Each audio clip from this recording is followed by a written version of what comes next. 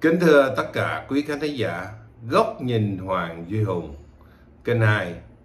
Trưa thứ Hai ngày 29 tháng 4 năm 2024 từ thành phố Vũng Tàu. Hôm nay tôi xin đi sâu vào nội dung nghị quyết 36 và sẽ cắt nghĩa tại sao có kết luận 12 nói về vấn đề ai đó có thể lợi dụng nghị quyết 36. Đầu tiên liên quan đến một người, đó là ông Hoàng Sơn Sang Kham.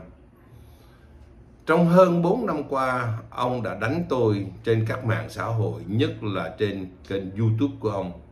Đó là trên kênh Đđ2 Sang Kham. Ông đánh tôi liên tục và ông bịa rất là nhiều chuyện để đánh về cá nhân tôi, đánh về cha mẹ tổ tiên của tôi. Và trong một gì đó có những sự mâu thuẫn nội bộ, ông lại tiết lộ ông Nguyễn Tuấn Anh, nguyên trưởng ban tuyên giáo Trung ương Mặt trận Tổ quốc, là nhận vật chất từ những người này người nọ, từ Lê Thái, từ Lâm Thoại để viết bài đánh tôi.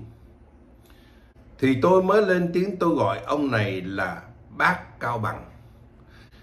Chữ bác đây là dùng với tư cách là con người có văn hóa. Khi nhìn đến một người khác lớn tuổi hơn mình thì mình gọi là bác, vài anh, vài tuổi trên, chứ không phải là để lôi kéo.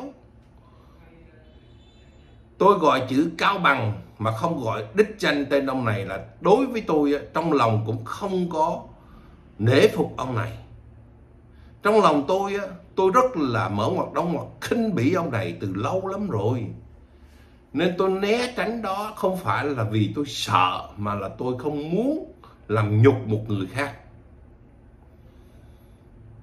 Tại sao? Tại vì cách đây khoảng 4 năm luôn, lúc mà tôi mới vừa lập kênh, thì Hoàng Sơn Sang Kham liên tục đánh tôi. Và còn tự hào mình đã ở trong ngành ngoại giao và đã đi qua phục vụ ở tại tổng lãnh sự ở Houston. Tôi mới thắc mắc, ở tổng lãnh sự Houston tôi chưa bao giờ gặp mặt một người với cái tên là Hoàng Sơn Sang Kham.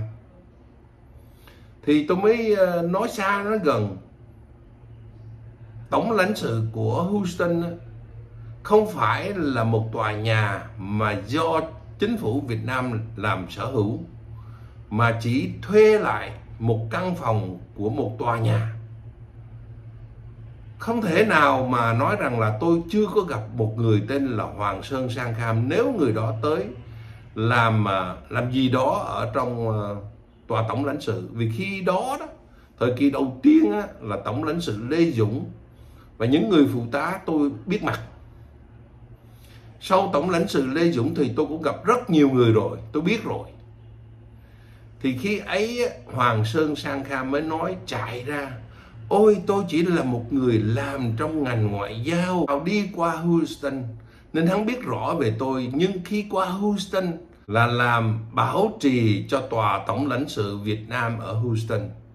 Khi hắn nói chi tiết như thế này thì tôi biết ngay lập tức tên này là một tên lưu manh, bẩn bựa, bần cùng xã hội, giả danh. Vì sao giả danh? Vì sao gọi là lưu manh? Vì tòa tổng lãnh sự Việt Nam ở Houston là thuê. Khi thuê như vậy thì vấn đề bảo trì hay gì đó ở bên Mỹ là thuộc về bên phía của chủ đất, của chủ tòa nhà đó. Nên không có cái việc gọi là bảo trì. Bảo trì là do chủ đất. Nên tôi mới đã lên tiếng, tôi hỏi rằng là nếu mà tới Houston thì tới năm nào, làm việc dưới quyền ai, quen biết ai, ai có thể làm chứng cho chuyện đó. Thì Hoàng Sơn Sang Kham tẳng lờ, chỉ nói rằng ôi, tôi có làm trong tòa tổng lãnh sự ở Lào, làm phó trưởng ban nhà văn hóa Việt Nam ở Lào. Tôi không biết hư thực như thế nào về việc gọi là làm với tư cách là phó cho nhà văn hóa Việt Nam ở Lào, tôi không biết rõ. Nhưng mà đối với tôi, nếu có làm trong ngành văn hóa mà vô văn hóa, mạo danh làm trong tòa tổng lãnh sự Việt Nam ở Houston, thì tôi đã nói đó là một thứ bẩn bựa, một thứ mạo danh, một thứ lưu manh chính trị không thể cho phép được. Tôi không có thù oán gì hết, nhưng mà lấy cái lý do là đã từng qua Houston nên biết rõ về tôi để rồi bịa chuyện đánh tôi liên miên bao nhiêu năm trời. Bao nhiêu năm trời tôi cũng không lên tiếng, mãi cho đến khi mà tên này, bây giờ tôi đặt tên là tên bẩn bựa lưu manh chính trị nha, lên tiếng về việc mà Nguyễn Tuấn Anh nhận vật chất từ bên phía Lê Thái, từ Lâm Thoại để đánh tôi, thì tôi mới gọi là bác Cao Bằng đã nói như thế. Chữ bác đây như tôi đã nói hồi nãy là một ngôn từ văn hóa để nói lên tôi cho người đó lớn tuổi hơn tôi. Tôi gọi chữ Cao Bằng là tại vì tôi không muốn nêu đích danh một con người bẩn bựa dơ giấy như thế. Thì lão ấy hí hửng lắm, tưởng rằng tôi lôi kéo lão về phía của tôi, nên mới nói là chơi là Hoàng Duy Hùng gọi bằng bác, có nghĩa là muốn lôi kéo về phe Hoàng Duy Hùng.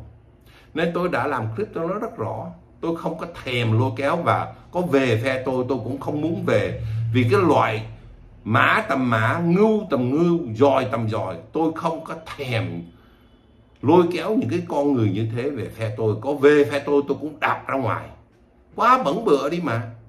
Bản chất lưu manh tôi không có chấp nhận, tôi nói rõ như vậy. Thì mới thấy rằng là lão lại lên tiếng nói rằng từ hôm nọ mà nói rằng là Nguyễn Tuấn Anh nhận vật chất để viết bài đánh tôi, nhận tiền bạc gì đó, thì đó là lời nói nổ của Lê Thái, thấy không? Lê Thái nổ như vậy cho nên hắn nghe hắn nói vậy. Bây giờ hắn xin nói ngược lại là Nguyễn Tuấn Anh không hề nhận một đồng tiền nào hết từ phía Lê Thái để đánh tôi. Thì chính Lê Thái cũng đã lên tiếng rồi.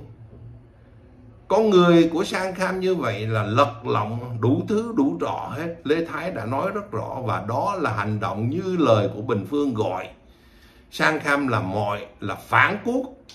Thì quá rõ ràng, trong những chương trình tôi nói về vấn đề là hòa hợp dân tộc, thì Sang Kham vào với cái nick, theo tôi đó là cái nick của Sang Kham, Hoa Cài Bốn Mùa, nói rằng mồm của Thứ trưởng Bộ Ngoại giao Nguyễn Thanh Sơn nói Hoàng Duy Hùng không phải là đối tượng hưởng lợi nghị quyết 36.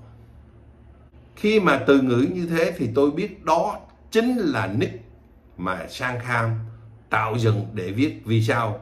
Vì trước đó Sang Kham cũng đã từng lên tiếng nói rằng Hoàng Duy Hùng không phải là đối tượng để hưởng lợi từ nghị quyết 36.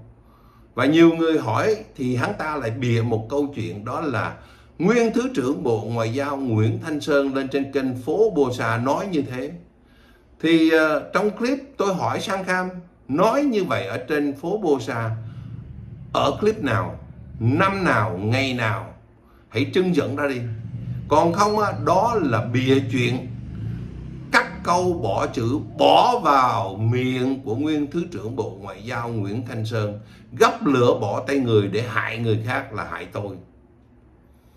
Thì chúng ta thấy hôm qua Sang Kham có lên một clip, và trong clip này Sang Kham đầu tiên nói về quá trình của mình, cho rằng mình là một người làm văn hóa nên hiểu biết về nghị quyết 36 từ lâu lắm rồi, không cần phải lên trên mạng mới hiểu, không cần ai phải nói mới hiểu. Sang Kham biết rất rõ về nghị quyết 36. Đây chính là lời nói đoạn đầu tiên mà Sang Kham tự hào là người biết về nghị quyết 36 nha.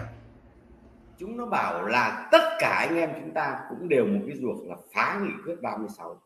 Tôi nhắc lại, tôi không kiêu kỳ, nhưng tôi là cái người không phải là trên mạng này tôi mới biết nghị quyết 36.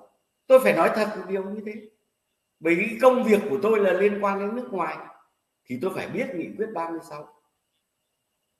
Tôi tiếp xúc với Việt kiều, tôi phải biết nghị quyết 36. Đó là đoạn Sang Kham tự hào về sự hiểu biết của Sang Kham về nghị quyết 36, vì Sang Kham nói rất rõ là Sang Kham làm trong ngành ngoại giao cơ mà. Thế rồi Sang Kham nói rằng Sang Kham có đánh phá hoặc là không đồng ý hoặc là phản đối nghị quyết 36 hay không? Thế tại sao họ lại nói rằng là Sang Kham đánh vào nghị quyết 36? Đây là câu hỏi mà chính Sang Kham nêu lên nha. Và chúng nó bảo là chúng mình đánh phá nghị quyết 36 thì đánh phá ở cái điểm nào? Phản đối nghị quyết 36 là không.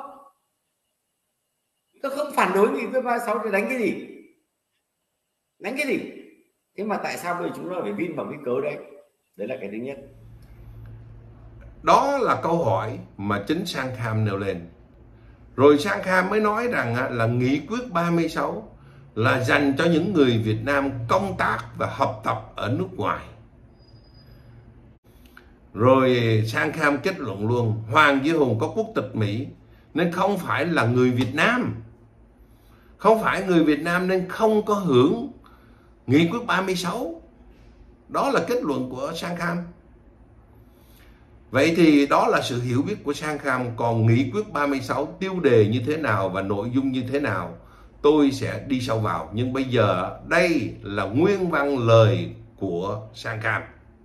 Cái thứ hai nữa, nội dung của nghị quyết 36 là dành cho người Việt Nam đang sinh sống, học tập và làm việc ở nước ngoài. Riêng cái đoạn đấy thì nó sẽ không bao giờ là của thằng Hùng. Người Việt Nam sinh sống, làm việc ở nước ngoài nhé. Thế thằng này nó có phải là người Việt Nam không? Nó là người Mỹ. Ngay ở cái đầu đề của cái nghị quyết 36, các anh cứ nghĩ kỹ xem. Ông Thanh Sơn ông nói không sai đâu. Còn những cái người mà Việt kiều bên kia người ta có quốc tịch thì nó lại là khác. Có quốc tịch Việt Nam thì nó là người Việt Nam. Có cái gì đâu. Người Việt Nam đang sinh sống, học tập và làm việc ở nước ngoài. Thì người Việt Nam sinh sống là người Việt kiều đấy. Còn học tập nó kia cái thẻ xanh thẻ vàng nên là người ta vẫn có hộ chiếu ở Việt Nam. Còn lại người ta có quốc tịch Việt Nam, và kể cả như thằng Mẫu Lông bây giờ mới gọi là người Việt Nam đang sinh sống và làm việc, và bây giờ nó đang ở trong nước. Lại cái khái niệm kiều bào đang sống ở trong nước. Rõ ràng dứt điểm nó như thế. Hiểu được cái nội dung, cái tiêu đề đấy, rồi mới đi đến nội dung. Mà cái nội dung thứ nhất, người ta nói là tạo mọi điều kiện cho các anh ổn định ở cái nước sở tại của anh để anh làm ăn, phát triển kinh tế và hướng về quê hương đất nước. Chứ không phải nghị quyết 36 nó đặt cái tiêu chí đầu tiên là cho cái loại ba que đã bị trục xuất ra khỏi đất nước phải về Việt Nam. Nó nhầm ở cái chỗ đấy. Đó là nguyên văn lời của Sang Kham. Nhưng mà Sang Kham rất là lưu manh. Ở chỗ đó, tiêu đề của nghị quyết 36 không phải là như thế. Tiêu đề của nghị quyết 36, đọc lại đi cho thật kỹ đi. Đó là nghị quyết về công tác đối với người Việt Nam ở nước ngoài. Về công tác, nghĩa là đó, chính phủ này là có công tác đối với người Việt Nam ở nước ngoài. Chứ không phải tiêu đề giống như là Sang Kham đọc. Sang Kham đọc như vậy đó là đánh tráo khái niệm, cắt câu bẻ chữ đó, rồi thêm vào theo ý của Sang Kham. Như vậy ngay từ lúc đầu Sang Kham đã xuyên tạc tiêu đề của nghị quyết 36. Khi mà cắt câu bẻ chữ xong như thế đó, rồi xuyên tạc, thì mới cắt nghĩa tùm lum tùm la hết, cho rằng Hoàng Duy Hùng có quốc tịch Mỹ thì không phải là đối tượng để hưởng lợi nghị quyết 36. Là như thế. Chút nữa tôi sẽ nói về chữ quốc tịch. Quốc tịch mà tự bản xứ có thì gọi đó là native USA. Còn quốc tịch như tôi là quốc tịch naturalized, tức là được nhập tịch từ nước ngoài vào. Và tôi có từ bỏ quốc tịch Việt Nam hay không lại là một chuyện khác. Chút nữa tôi sẽ phân tích chuyện đó.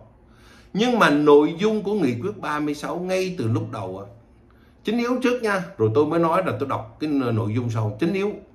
Chính yếu của nội dung nghị quyết 36 là như thế này đây. Xuất phát từ tình hình thực tế, Đảng ta mong muốn khối đại đoàn kết dân tộc được củng cố vững chắc và mở rộng, và trong đó có sự quan tâm đặc biệt cộng đồng người Việt Nam ở nước ngoài. Đảng và nhà nước ta muốn tạo sự đồng bộ của người Việt Nam trong và ngoài nước, cùng có ý thức xây dựng đất nước, xây dựng quê hương. Nghĩa là Đảng và nhà nước muốn có sự đồng nhất, sự đoàn kết đó trong và ngoài nước, nên mới vận động những người mà có khác chính kiến với Đảng và nhà nước nên tìm hiểu để hiểu thêm về Đảng và nhà nước, để bớt đi sự chống đối, mới chấp nhận cho một người như là ông Nguyễn Cao Kỳ, từng là Phó Tổng thống của Việt Nam Cộng Hòa đệ nhị, để về nước. Và chúng ta đã biết câu chuyện của ông Nguyễn Cao Kỳ rồi. Ông đã phát biểu nhiều điều rất tốt. Thí dụ như những người chống cộng cực đoan, đại đa số là những người không có công việc, thất học, không hiểu gì hết, chống phá. Rồi ông cũng đã từng tuyên bố những người lãnh đạo ở miền Nam, tức là Việt Nam Cộng Hòa, cũng muốn thống nhất đất nước nhưng không làm được. Vậy thì anh em ở phía bên kia, phía Bắc đã thống nhất được rồi, thì chúng ta phải cùng nhau hợp tác và xây dựng. Đó là thành quả của nghị quyết 36. Nghị quyết 36 dành cho ông Nguyễn Cao Kỳ có phải là người quốc tịch Việt Nam lúc đó không? Lúc đó ông Nguyễn Cao Kỳ là có quốc tịch Mỹ. Và ông Nguyễn Cao Kỳ đã về Việt Nam theo lời gọi của nghị quyết 36. Thì tôi cũng y như thế. Tôi về Việt Nam là theo lời gọi của nghị quyết 36. Ai triển khai nghị quyết 36 đối với tôi? Chính là nguyên Thứ trưởng Bộ Ngoại giao Nguyễn Thanh Sơn, chính là những cán bộ từng truy bắt tôi trước đây như là Trung tướng Trịnh Lương Hí. Họ đã dùng tâm tình của những người lãnh đạo hiểu biết để mà cảm hóa tôi. Như lời của cựu chủ tịch nước Nguyễn Minh Triết đã nói trên truyền thông rất là nhiều lần, gặp tôi thì đã cảm hóa tôi thiệt. Rồi bây giờ tôi mới phân tách. Ở bên Mỹ, quốc tịch có hai loại. Loại thứ nhất đó là loại người sinh ra và lớn lên ở bên Mỹ. Đó là những người được gọi là bản xứ, Native American. Còn những người mà ở nước khác nhập vào và được nhập tịch thì được gọi là naturalized. Ở bên Mỹ người ta có câu đó là người Mỹ gốc Việt. Nhưng khi nói chữ người Mỹ gốc Việt thì chưa định nghĩa đó là quốc tịch hay không có quốc tịch Mỹ. Chỉ cần biết rằng là sinh sống ở bên Mỹ là đã được gọi là American cái đã. Và gốc là gốc ở nước nào đó, như tôi là gốc Việt Nam. Khi tôi vừa mới qua Mỹ năm 1975, trong thời gian khoảng chừng 8 năm đầu, tôi chưa có nhập tịch Mỹ, thì tôi vẫn được gọi là người Mỹ gốc Việt. Vietnamese American, người Mỹ gốc Việt thôi, nhưng chưa có quốc tịch. Vậy thì Vietnamese American thì cũng có hai loại. Một loại là có quốc tịch và một loại là không có quốc tịch Mỹ cái đó. Rồi nhập tịch vào Mỹ thì phải hiểu rằng quốc tịch Mỹ có hai loại. Một loại là native, là dân bản xứ. Một loại là naturalized, như tôi là naturalized. Khi tôi naturalized, tức là nhập tịch trở thành công dân của Mỹ, thì theo luật của Mỹ không bắt buộc tôi phải từ bỏ quốc tịch cũ là quốc tịch Việt Nam, thì tôi có song tịch. Và luật Việt Nam, nhà nước Cộng hòa xã hội chủ nghĩa Việt Nam cũng tôn trọng như thế. Việt Nam chấp nhận song tịch. Tôi chưa bao giờ viết đơn xin từ bỏ quốc tịch Việt Nam, chưa bao giờ. Trong luật pháp của Việt Nam, mất quốc tịch Việt Nam là chỉ trừ khi nào người đó viết đơn gửi thẳng tới Tổng lãnh sự hoặc là Đại sứ quán của Việt Nam yêu cầu xuất tịch. Tôi chưa bao giờ làm. Thì trên nguyên tắc tôi là song tịch, là quốc tịch Mỹ và cũng có quốc tịch Việt Nam. Nhưng bây giờ đó là vì tôi mất giấy tờ thì cần có thời gian để kiểm chứng và để thử thách trả lại quốc tịch Việt Nam cho tôi, chứ không phải là tôi không có quốc tịch Việt Nam. Thế nhưng Sang Kham tự động khẳng định tôi không phải là người Việt Nam, mà chỉ có quốc tịch Mỹ, nên có quyền dựng chuyện đánh phá tôi tơi bời hết. Nói rằng như vậy tôi không hưởng nghị quyết 36. Thì bây giờ tôi muốn đi sâu vào nghị quyết nha.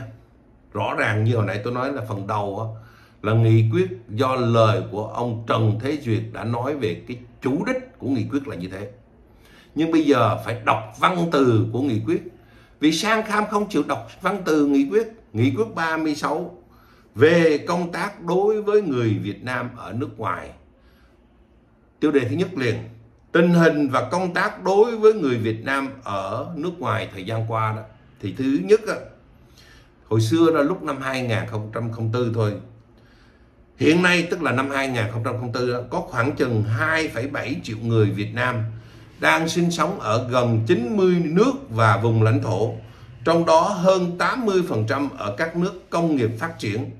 Phần đông bà con ngày càng ổn định cuộc sống và hòa nhập vào xã hội nơi cư trú, có vị trí nhất định trong đời sống kinh tế, chính trị, xã hội ở nước sở tại, có tác động ở mức độ khác nhau tới một quan hệ giữa các nước đó với Việt Nam. Bên cạnh đó, trong những năm qua, hàng trăm nghìn người Việt Nam đã ra nước ngoài lao động, học tập, tu nghiệp, đoàn tụ gia đình, hình thành các cộng đồng người Việt Nam tại một số địa bàn mới. Như vậy ở phần đầu thì nghị quyết đã xác nhận ngay từ lúc đầu là có những người đến các quốc gia và các lãnh thổ là hơn 90 quốc gia và lãnh thổ. Nhưng mà 80% đa số là ở các nước có công nghiệp tiên tiến rồi. Sau này mới thêm khoảng chừng 100.000 người nha. Đây là nghị quyết nói rõ nha. 100.000 người năm đó là đi để mà lao động, học tập. Con số 100.000 người đó trên 2,7 triệu rất là nhỏ lúc đó đó. 1 trên 27 thôi. Thì nghị quyết này ra đời không phải chỉ để dành riêng cho những người chỉ có quốc tịch Việt Nam đi ra ngoài đó lao động, học tập, vân vân. Nên tên này không có đọc nghị quyết 36 mà chỉ cắt nghĩa theo cái gì suy luận của hắn, rất là lưu manh và bẩn bựa. Rõ ràng như vậy đó. Nhưng mà đó, tôi nghĩ rằng hắn biết chứ. Vì chuyện này bây giờ trên mạng xã hội thì đầy hết rồi. Nguyên văn của nghị quyết 36 muốn Google search cái là ra hết. Nhưng hắn vẫn láo léo tuyên truyền một cách xuyên tạc như thế. Thì tôi nghĩ biết nhưng mà cố tình giả ngơ không biết rồi xuyên tạc. Vì đây là một trong những chính sách của những kẻ mà được nhận tiền từ Việt Tân hay làm để mà đánh phá vào nghị quyết 36. Vì nghị quyết 36 đã quy tụ rất nhiều người trở về đất nước, làm cho các tổ chức chống cộng cực đoan phải vất vả, mệt lắm, nên họ phải tìm bằng mọi cách đánh phá vào nghị quyết 36 cái đã. Theo tôi như thế đó, như những lời mà Sang Kham nói là cho tiền Trần Siêu nhiều lắm chưa nói ra đó, thì tiền đó ở đâu? Tôi nghi ngờ chính Sang Kham nhận tiền từ Việt Tân, nhận tiền từ người này người nọ, nhất là nhận tiền từ Minh Tiến qua con đường của Lê Nhân Ái. Và tiền bạc họ nhận không đều, chia chác nhau không đều, nên họ mới đánh phá nhau, chứ chả có tốt lành gì hết. Nghị quyết 36 đọc nguyên văn mới vào thôi đã rõ như thế rồi. Thế đọc tiếp nè, để mới thấy rằng là sự bẩn bựa và xuyên tạc như thế nào của Sang Kham nhé.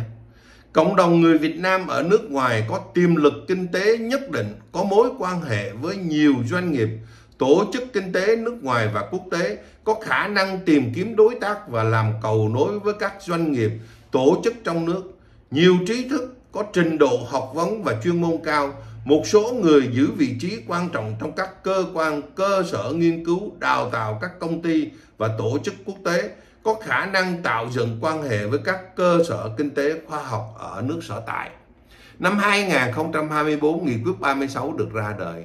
Lúc đó, cũng chính nghị quyết này nói khoảng chừng 100.000 người trong nước này ra để mà lao động và đi du học. Thế những người đó mới ra đi lao động và học tập thì làm gì mà có cơ hội để mà leo cao, có những chức vụ và quen biết nhiều với các chính khách, các doanh nghiệp ở Sang Kham. Đây là nói đến những người mà ở bên đó lâu rồi, từ năm 1975 và đã thành đạt như là cố Phó Tổng thống Việt Nam Cộng Hòa Nguyễn Cao Kỳ ra đi từ năm 1975 mới có những quan hệ được. Và chính vì như thế mới ra đời nghị quyết 36 để mở ngoặt đóng ngoặt chiêu dụ cố Phó Tổng thống Nguyễn Cao Kỳ của Việt Nam Cộng Hòa về lại Việt Nam. Như bản thân tôi cũng ra đi từ năm 1975. Sau đó thì ăn học lên trở thành là luật sư, là chủ tịch cộng đồng, là nghị viên, là tiến sĩ. Đây là văn bản mà nghị quyết muốn nói là đối tượng là những người như ông Nguyễn Cao Kỳ và như tôi đấy nè. Những người như ông Nguyễn Cao Kỳ và như tôi là một trong những người mà Đảng và Nhà nước nhắm tới đầu tiên. Vì đây là những cái gai đầu tiên ở hải ngoại. Nếu mà sang bằng được những cái gai này thì rất là đỡ cho Đảng và Nhà nước khi ra nước ngoài phải đối phó với lực lượng chống cộng cực đoan. Sang Kham hiểu chưa? Nên nghị quyết 36 được ra đời như thế. Rồi tôi xin đọc tiếp nghị quyết 36. Và đây chính là cốt lõi làm nên nghị quyết 36 này Sang Kham. Một bộ phận đồng bào do chưa có dịp về thăm đất nước để tận mắt thấy được những thành tựu của công cuộc đổi mới, hoặc do thành kiến mặc cảm nên chưa hiểu đúng về tình hình đất nước. Một số ít người đi ngược lại với ích chung của dân tộc, ra sức chống phá đất nước, phá hoại mối quan hệ hợp tác giữa nước sở tại với Việt Nam. Tình liên kết cộng đồng, sự gắn bó giúp đỡ lẫn nhau trong cộng đồng chưa cao, còn thiếu các biện pháp duy trì, phát huy truyền thống văn hóa tốt đẹp của dân tộc. Việc giữ gìn tiếng Việt và bản sắc dân tộc trong thế hệ trẻ còn khó khăn. Nhu cầu giao lưu văn hóa giữa cộng đồng với đất nước, giữ gìn và phát triển tiếng Việt trong cộng đồng là rất lớn và trở nên bức thiết, song chưa được đáp ứng. Sự đóng góp của bà con vào công cuộc xây dựng đất nước, nhất là về trí thức, chưa tương xứng với tiềm năng của cộng đồng người Việt Nam ở nước ngoài. Đảng và Nhà nước ta luôn coi cộng đồng người Việt Nam ở nước ngoài là một bộ phận không tách rời của cộng đồng dân tộc Việt Nam, đã đề ra nhiều chủ trương chính sách rộng mở và biện pháp cụ thể nhằm tạo điều kiện ngày càng thuận lợi hơn cho đồng bào về thăm đất nước, người thân, đầu tư, kinh doanh, hợp tác khoa học, công nghệ, hoạt động văn hóa, nghệ thuật. Công tác đối với người Việt Nam ở nước ngoài đã được đổi mới và đạt được những kết quả đáng kể cả trong và ngoài nước. Công tác thông tin văn hóa phục vụ cộng đồng từng bước được tăng cường, nhất là trong lĩnh vực phát thanh, truyền hình và qua mạng Internet. Sự phối hợp giữa các cơ quan chức năng, Mặt trận Tổ quốc Việt Nam, chính quyền địa phương và các cơ quan đại diện Việt Nam ở nước ngoài đã có chuyển biến tích cực. Sự chuyển biến tích cực này là chuyển biến những người chống cộng cực đoan như nghị quyết đã nêu lên, đó là những người còn một số đầy mặc cảm, thiên kiến, chưa chứng kiến được sự đổi thay của đất nước, chưa về đất nước thì còn chống đối, thì đã có sự chuyển biến tích cực. Như tôi được nguyên Thứ trưởng Bộ Ngoại giao Nguyễn Thanh Sơn về, anh Hùng về đi, chứng kiến cảnh đất nước thay đổi, tôi đã về. Đó là nghị quyết 36 đó, mà người thi hành chính là nguyên Thứ trưởng Bộ Ngoại giao Nguyễn Thanh Sơn. Tôi về để tôi thay đổi quan điểm và tôi bây giờ làm hết mình để mà xây dựng tinh thần hòa hợp dân tộc theo đúng nghị quyết 36. Nhưng tên Sang Kham bịa chuyện nói rằng là nguyên Thứ trưởng Bộ Ngoại giao Nguyễn Thanh Sơn lên trên kênh Phố Bô Sa TV nói rằng Hoàng Duy Hùng không phải là đối tượng hưởng lợi nghị quyết 36 thì hãy đưa ra bằng chứng đi. Còn không thì mi chính là tên lưu manh hạ đẳng về vấn đề chính trị, là thứ dòi bò bịa chuyện đánh phá vào nghị quyết 36, và đây chính là tên Việt Tân nằm vùng luôn. Nếu là hành động đó thì theo tôi đây là một tên Việt Tân nằm vùng, vì nhận vật chất, nhận tiền từ Việt Tân để đánh phá trực tiếp vào nghị quyết 36. Nghị quyết 36 đâu phải giống như là những gì mà Sang Kham nói. Nghị quyết 36 tôi đọc nguyên văn vừa rồi đó. Có thấy nhục chưa Sang Kham? Sao mình lại cứ bịa chuyện đi đánh phá vào nghị quyết của đảng, và đánh phá vào những con người nghe theo tiếng nói của nghị quyết, và đánh phá vào chính nguyên Thứ trưởng Bộ Ngoại giao Nguyễn Thanh Sơn là những người thi hành nghị quyết 36 đối với những người Việt Nam ở nước ngoài. Cách cắt nghĩa của Sang Kham như thế mà Sang Kham nghĩ rằng có thể làm cho người ta nghe được à? Con nít 3 tuổi nó nghe cũng còn cười nữa kìa. Rồi bây giờ tôi xin nói về kết luận 12. Kết luận 12 cảnh giác có những người lợi dụng vào nghị quyết 36. Cảnh giác những ai? Cảnh giác những con người như là Nguyễn Phương Hùng đó, như là Đức Đầu Bạc đó. Vì sao? Lợi dụng nghị quyết 36. Họ được khi ấy đảng và nhà nước theo như lời của Nguyễn Phương Hùng chi tiền cho họ mấy chục lần để về Việt Nam, đi Trường Sa, đi đây đi đó hết. Nhưng rồi họ quay qua họ chống đối lại đảng và nhà nước. Nhưng Nguyễn Phương Hùng lập kênh chuyên môn chửi bới đảng và nhà nước, chửi bới Đại tướng Tô Lâm, nói rằng là thay đổi cái cách chống cộng, chứ còn mục tiêu chống cộng không có thay đổi.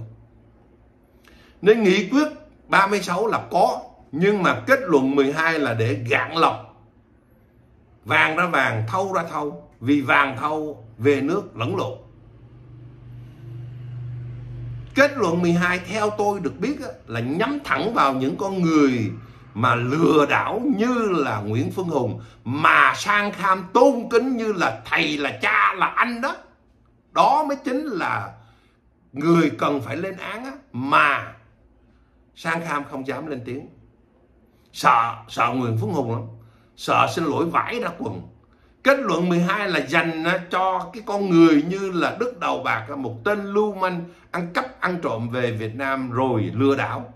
Hết chuyện lừa đảo này sang chuyện lừa đảo khác. Đó là những kẻ lợi dụng nghị quyết 36, mà lợi dụng luôn cả tiền bạc của đảng và nhà nước, là mất niềm tin vào chính sách của đảng. Còn tôi về đây, tôi bỏ tiền túi tôi ra.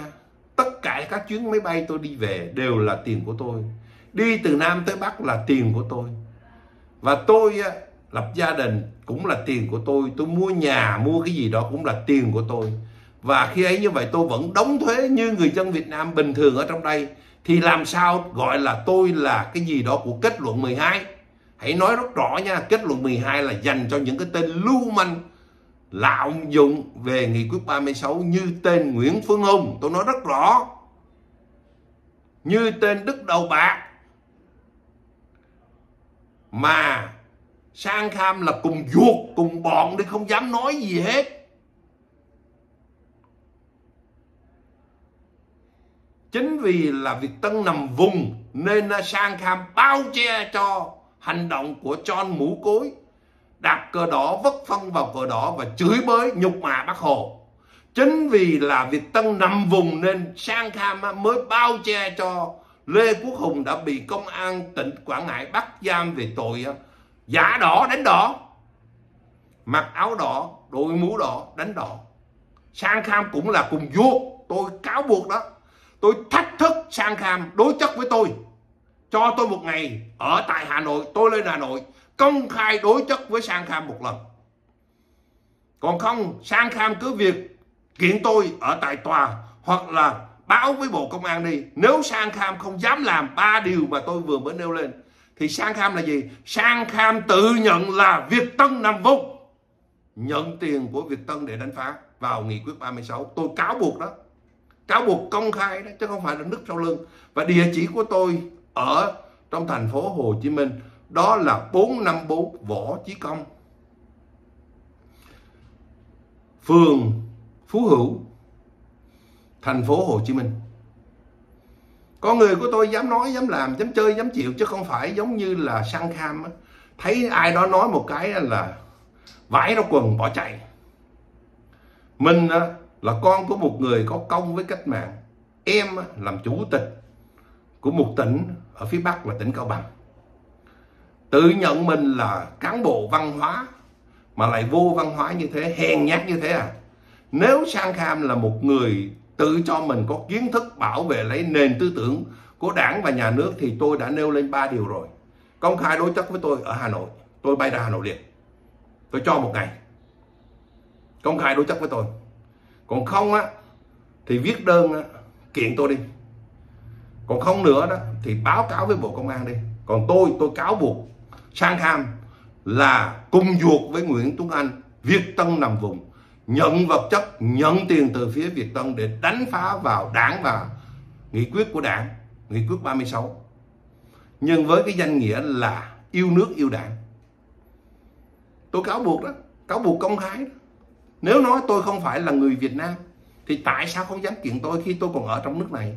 Hãy nhớ đó, Chu Lập Cơ là chồng của bà Trương Mỹ Lan á, là quốc tịch Hồng Kông á, nhưng mà về Việt Nam này á, cũng bị pháp luật Việt Nam trừng trị, đang ở trong tù đó.